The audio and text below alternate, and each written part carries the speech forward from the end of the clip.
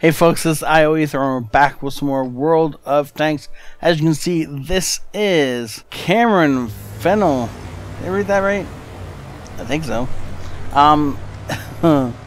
Welcome to the channel, sir. I'm pretty sure I've never read your name before, which means you haven't had your replay up here before, so thank you for saying it in.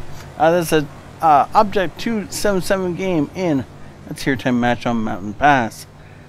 Now, there are some tier 8s here, so this might get a bit sad to whittle tanks at some point in time. But for now, we're just going to roll on through. If you guys are noticing the camera's in a different spot than normal, that's because it's a new camera, and it still won't cooperate with me. And I'm recording this all on the same day I recorded Mondays on, which happens to be Monday, weirdly enough. Oh yeah, I rammed that thing.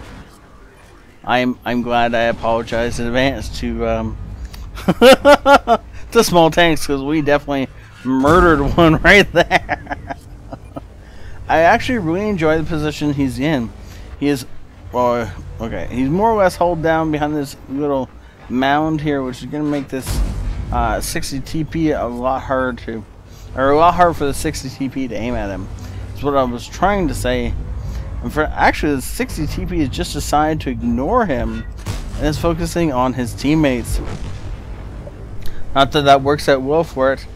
And it's dead. Unfortunately, it dies right in the middle of this bridge, which is going to make this a little awkward to get past. Well, never mind. Just please slide him past. Remember that bridge being smaller and hands up to whoever's fallen off it before. Right?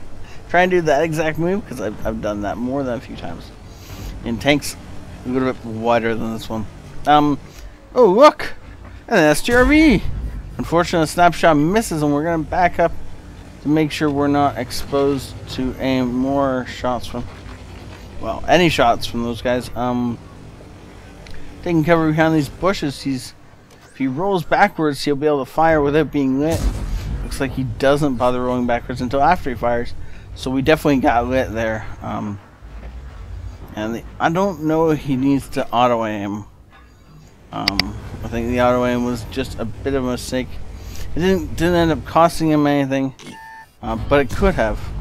Ooh, Lorraine on one side. No. Yes, that's a Lorraine. That's what that is. I saw the L and assumed without bothering to actually verify that's what that is. No, that's a Len.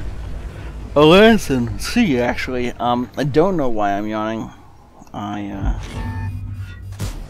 Ooh, STRV from the front, though, is going to be hard to pen, so he's either got to hit that, that cupola up where he was actually aiming, or he needs to fire some HE, and then he'll be golden.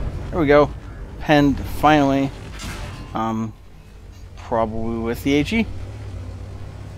Didn't actually see what he had loaded up when he fired, but I'm going to assume it was HE.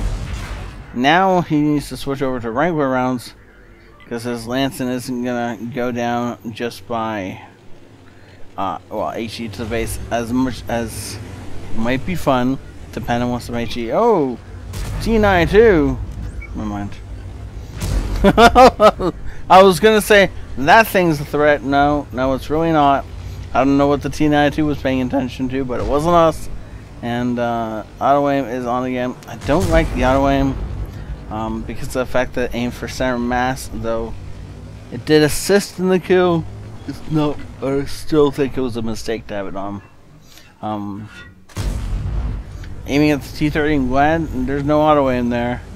It doesn't mean we're not going to get up that hill, though. I mean, if the artillery come. Props to the Artie.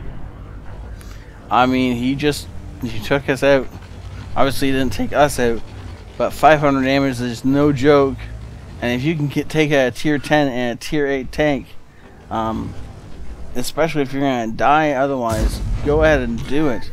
Nice snipe on the T30, manages to hit him, but we are quickly losing this battle, and that artillery's dive over the embankment actually really did help his team out, taking out a tier 10 as a trade for his life.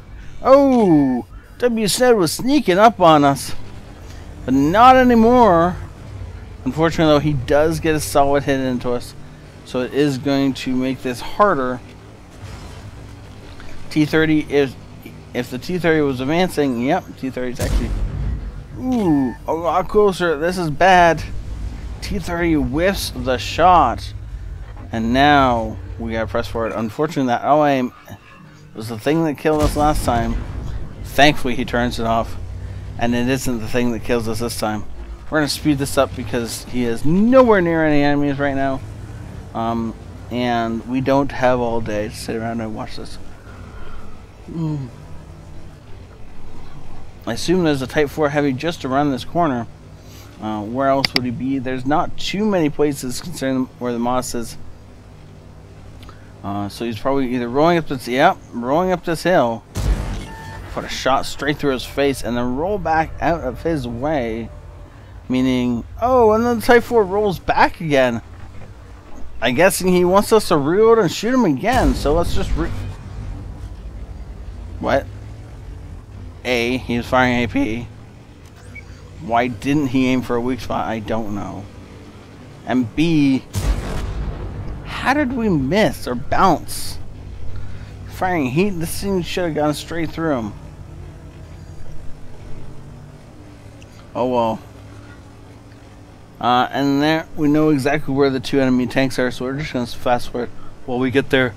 So, this is one of those things where the enemies had the game in their hands, and they started throwing it away by not playing as a group.